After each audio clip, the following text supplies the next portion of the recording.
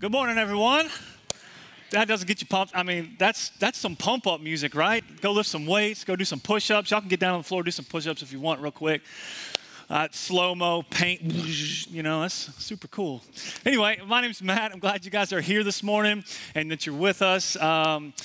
We are in the middle of our sermon series called True Colors, and we are looking at characteristics and things that should be evident and real in our life if we are going to call ourselves a disciple of Christ, a follower of Jesus. Arthur spoke last week on the topic of love and love through hospitality, the importance of opening our home to those that are either strangers or even brothers and sisters in Christ, and how important that is if we're going to call ourselves Christians, right? We see that all through the Bible.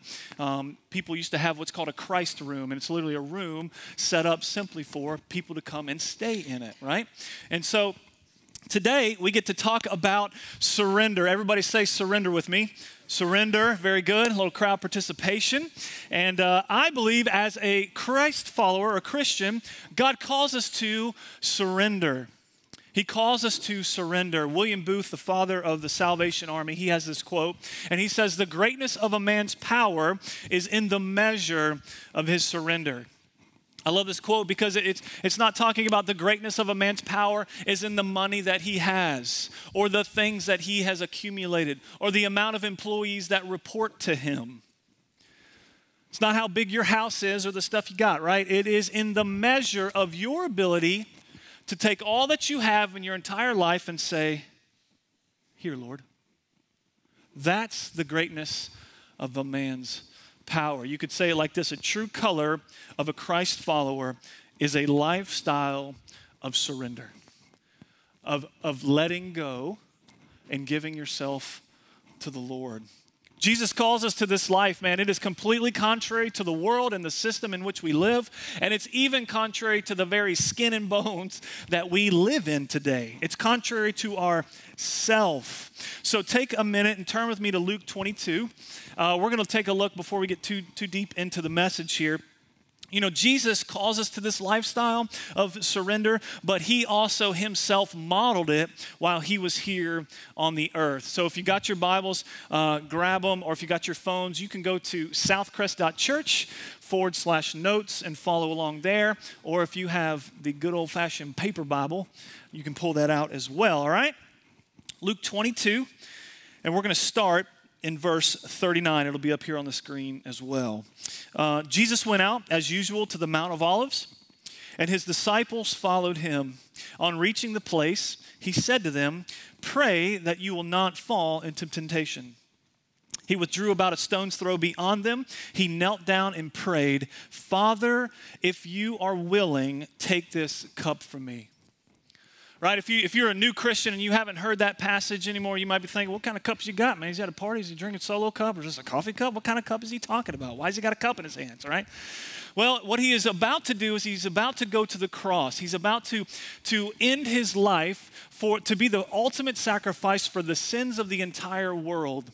And what's neat about this passage is we actually get to peek into his humanity just for a split second and understand that he's struggling a little bit here. He understands that what he's about to do is going to cost him something. It's about to be very difficult. He's about to go through a lot of pain and anguish. They're about to drive spikes in his hand and a crown of thorns, and he's about to be whipped beyond recognition. And he has to carry this cross to his death. They'll jab a spear in his side and he'll suffocate to death on a cross.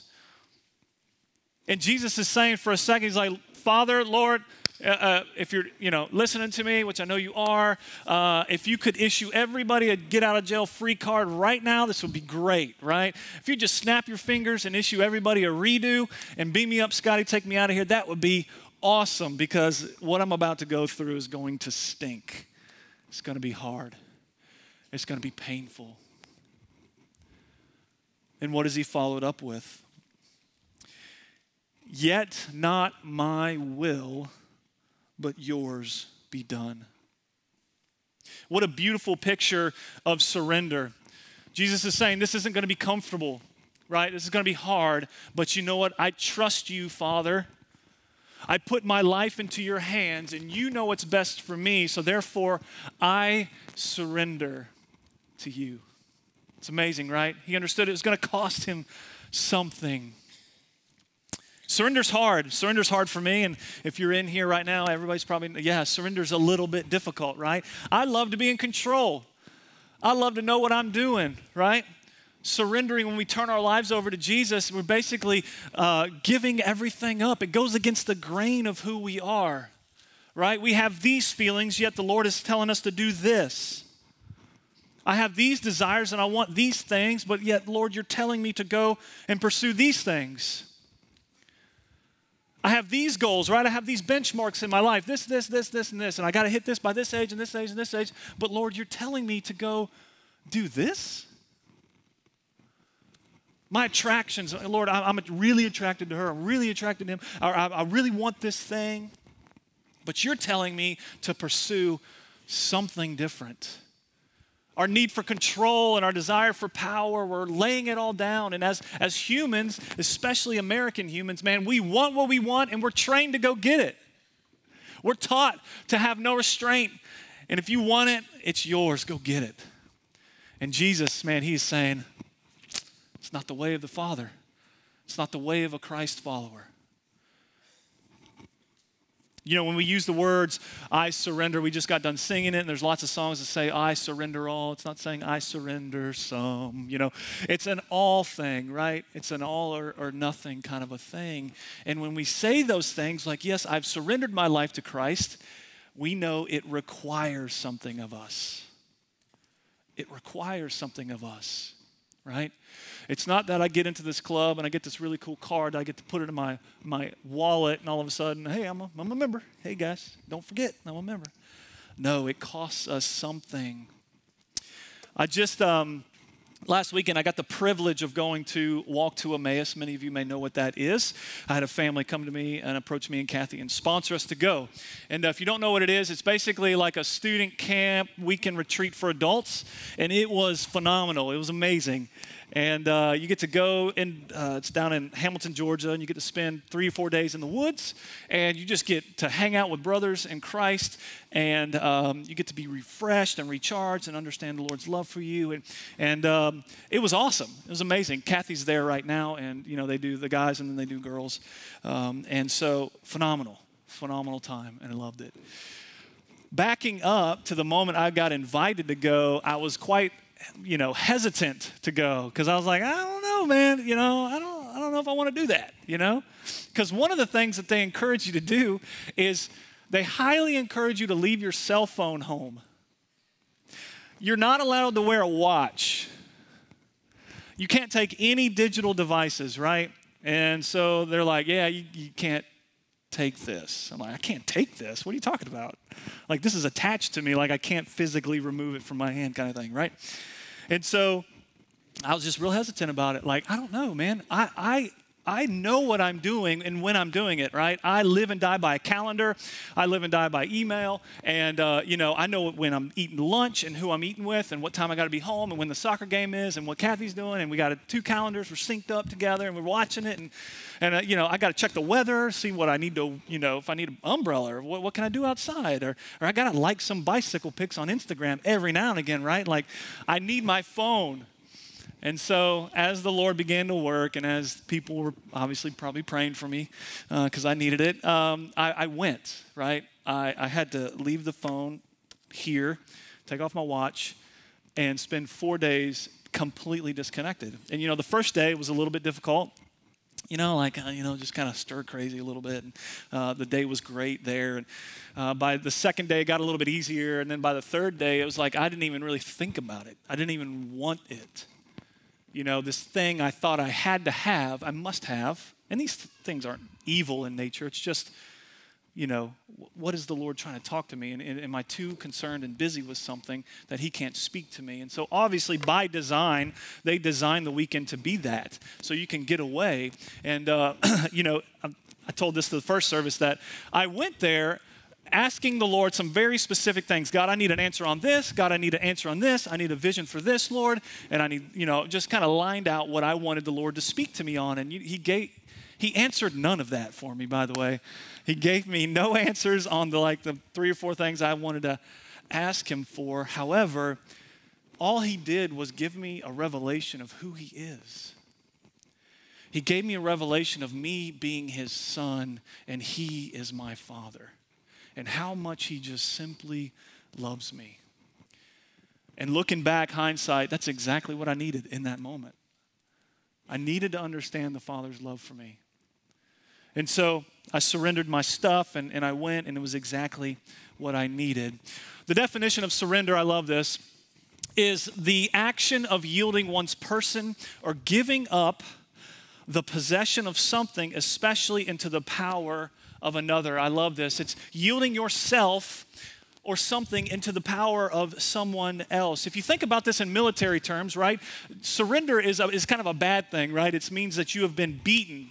You've been overthrown by your enemy. If you think about war movies that I'm sure we've seen, Saving Private Ryan and the like, there's moments where these militaries, they're just at battle, right? It's just like the heat of battle. And as it progresses, right, you remember in the movies where we would storm the beach, and then we would get a little bit further inland, a little bit further, a little further, and then we would be standing over this foxhole or the trenches, and we're just standing there, and there's just a couple of guys left. And if they know what's good for them, they will put down their weapon, they will stop fighting and say, please do not kill me. Please, I surrender. Do not kill me. And if you're lucky, they won't, and they'll take you as a prisoner of war. But sometimes that doesn't happen, right? The reality of war. Surrender, when it comes to our relationship with Christ, has nothing to do with that. It's not that you have been beaten into submission.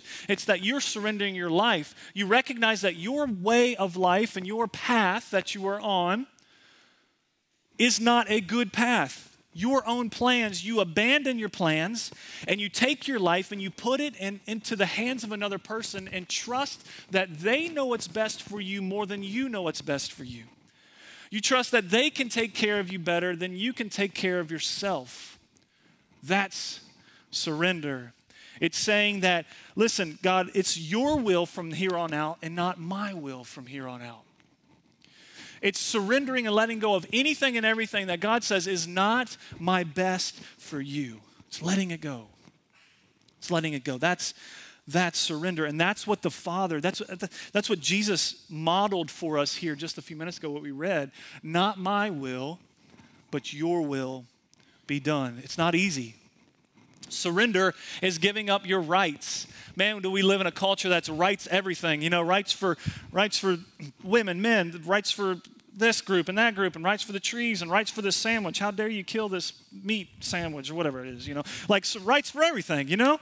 And the economy in God's world, the system in which he wants us to live is not that. It's contrary to that. It's to surrender your rights. It's to surrender opportunity that you know is awesome here, but you know it's not for you because it's not the will of God. It's maybe surrendering an attitude. It's letting go of everything. What does a surrendered life look like? Well, it obviously starts with salvation. If you've not trusted in Jesus as the one true living God, that's where you need to start.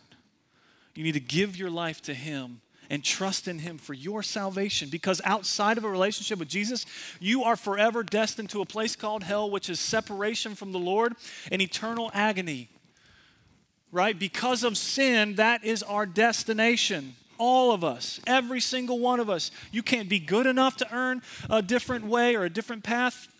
All of us are destined for that path. Jesus understood that, and that's why he came and he died on the cross.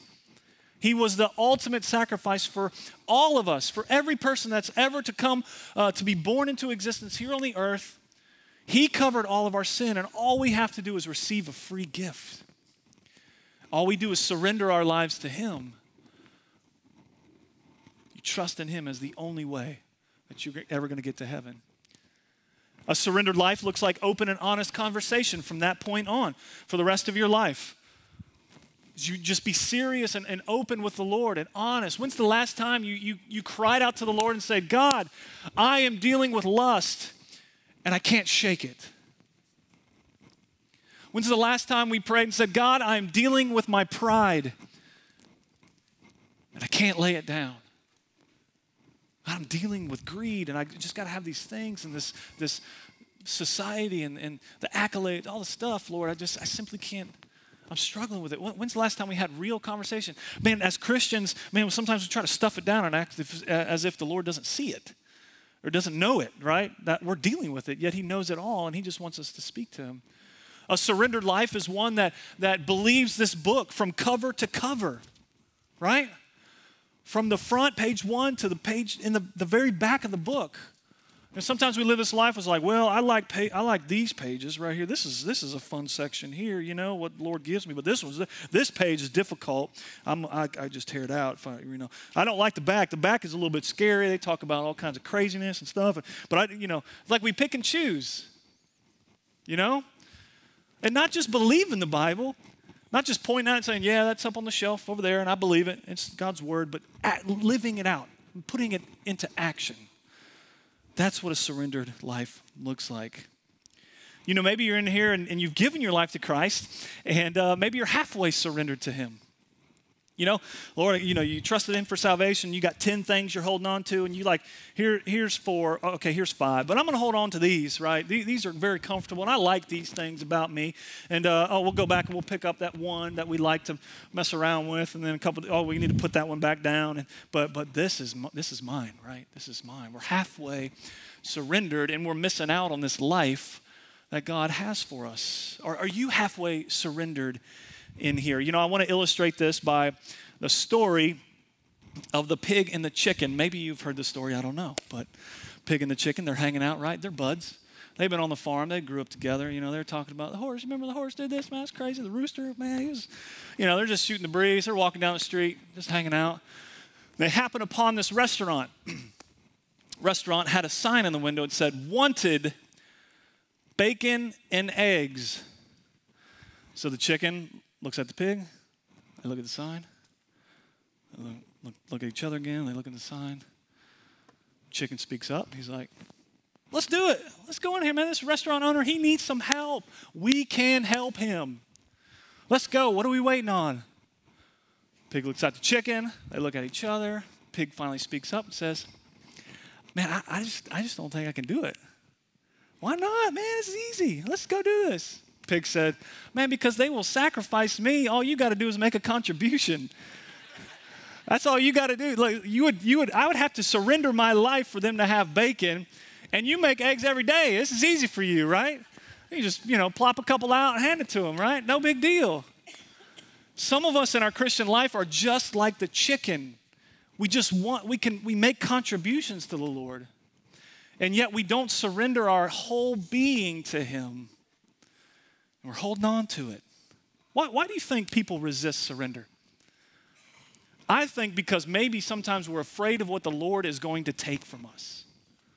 We think there's some comfort that we have to have, or man, I just can't let this go. We're afraid of what the Lord will take from us. Or maybe we're afraid of what we'll look like to the world or our friends, family. But the reality is that God knows you better than even you know yourself. And he knows what you need and what you don't need. And what we've got to do is just take our whole self and say, "Okay, Lord, here you go." You and I will never become the person we're designed to be in God. This life of abundance that he talks about. We'll never have it while we're simply holding on to sin and the old nature and our old self. Right?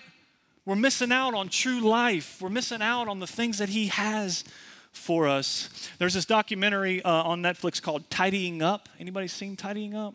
Anybody? Some of you? Maybe, maybe not. It's an interesting, documentary. Her name's Marie Kondo, and she is a Japanese organizing consultant, all right? And she's written 4 books on the topic, and people are going nuts over her. It's just kind of a crazy, crazy documentary, and they got multiple seasons and series. And so what she does is she is hired by families to come into their home and to create order out of the chaos that is our house, right?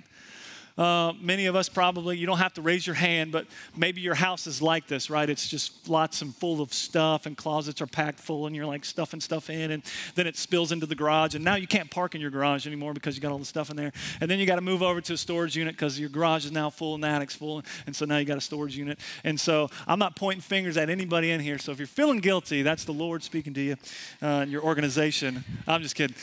Anyway, she's hired to help people, and what she does is she goes to the home and she goes category for category, right? And so let's take your clothes. So think about this in your own mind. Go to your closet, right? Everybody's envisioning your closet. And what she has you do is take all of your clothes and pile them up on the bed, right? And so obviously there's a mound of clothes. And she says that what she wants you to do is go item for item. You pick up an item, and if it sparks joy in you, like, man, this is a great shirt. I love these pants, right? You're going to keep that, right? But if you pick up an item and that doesn't happen, you're supposed to discard it, right? You're supposed to let it go. And she goes category for category, and she helps people organize and bring order through getting rid of the junk that you don't need. Getting rid of the stuff that you've been holding on to for some reason, and who knows why, right? But we've been holding on to it. And so many of us, maybe our house is overflowing and we got all this stuff and we're holding on to it and all this.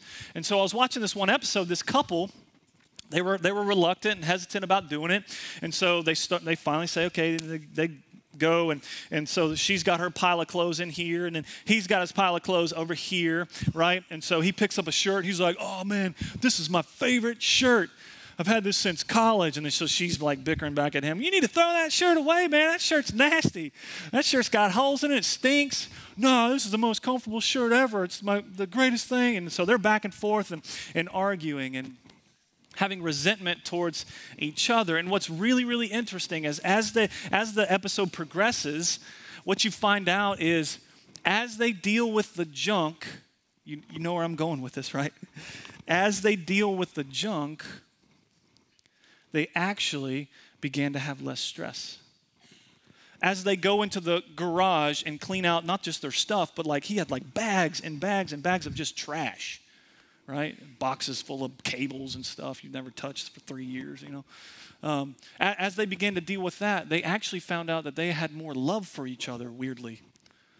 As they went into the kitchen and threw away the spatula that has that ever like crusty stuff on the top that you can't get off, you know, but for some reason we're still holding on to it and it's still in the drawer.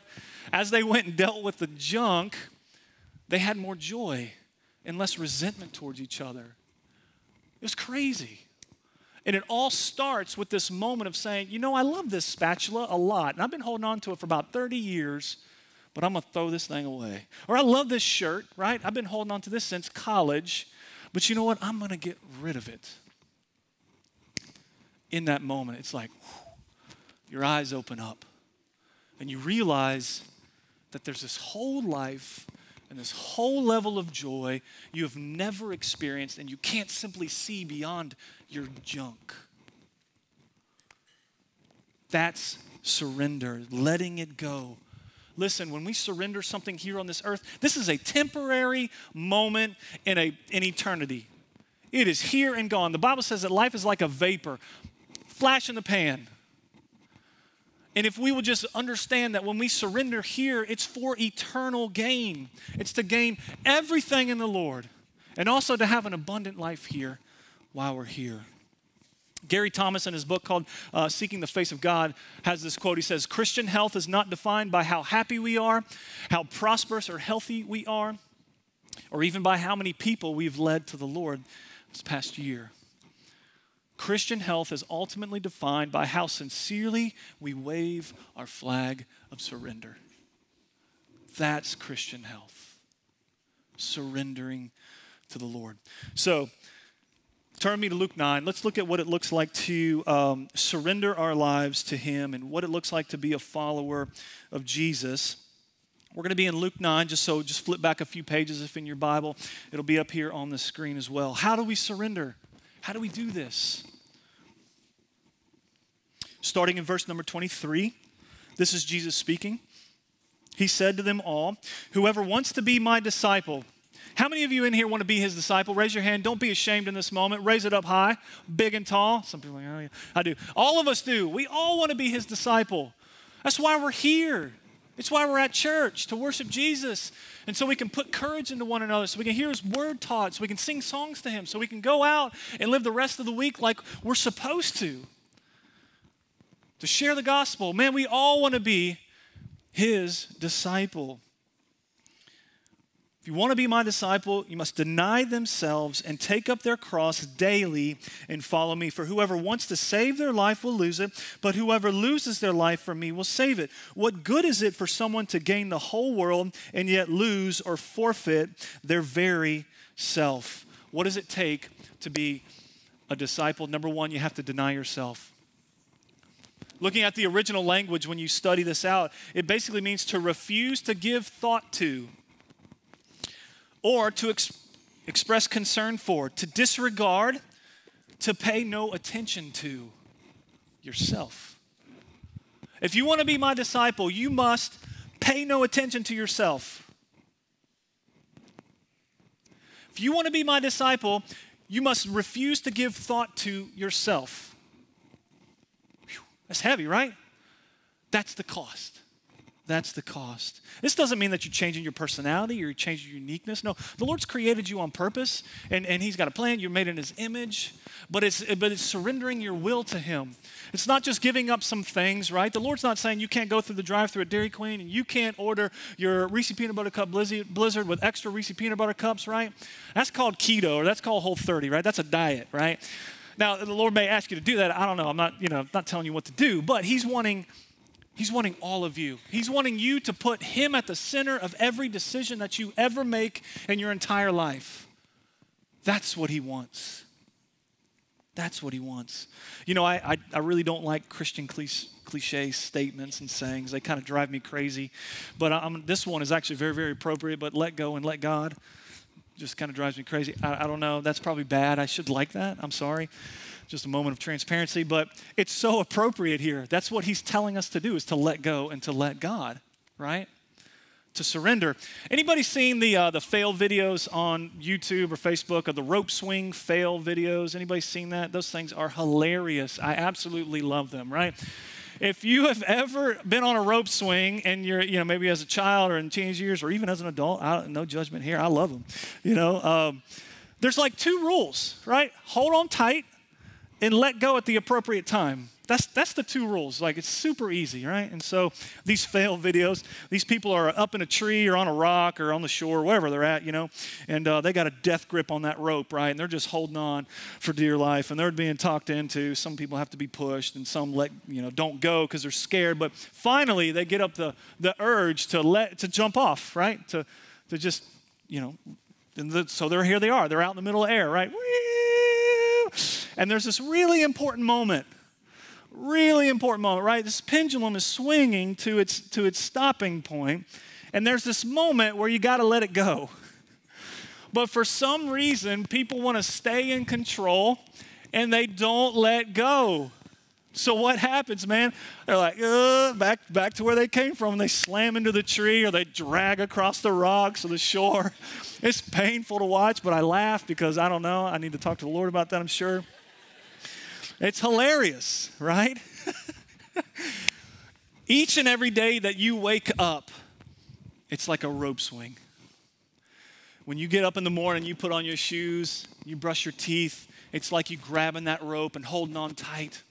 And you swing out every morning and you say, I'm yours, Lord.